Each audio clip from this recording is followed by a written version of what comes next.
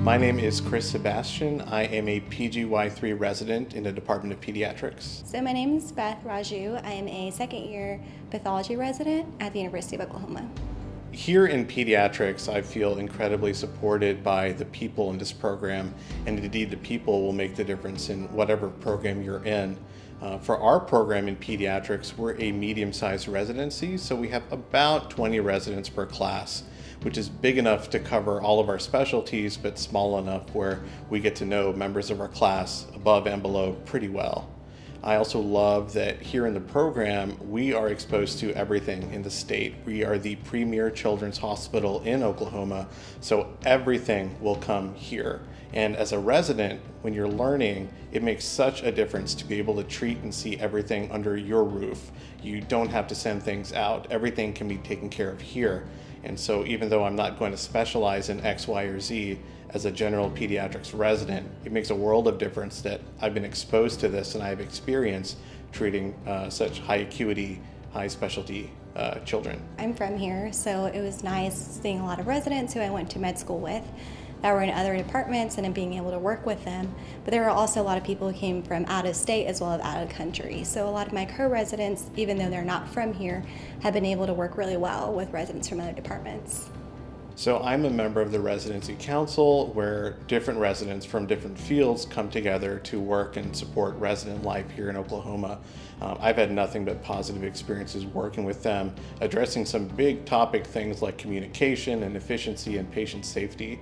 Also on our pediatrics rotations, we work directly with third and fourth year medical students in their training, and they've all been top notch, and it's really special to be training in an environment where, as trainees ourselves, we're able to work with classes above and below us and help the next generation of doctors and pediatricians along in their training.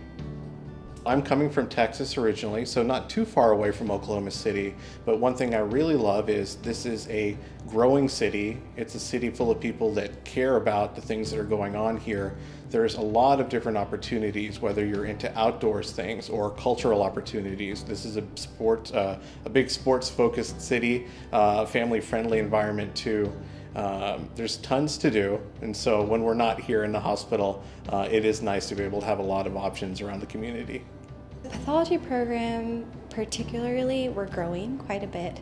Our campus is not just limited to Oklahoma City. We actually do rotations. A lot of us do rotations at community hospitals. You get both the private practice experience as well as an academic experience. I am, again, not far away from here, but I've never really been in Oklahoma before, but I was blown away by the people here.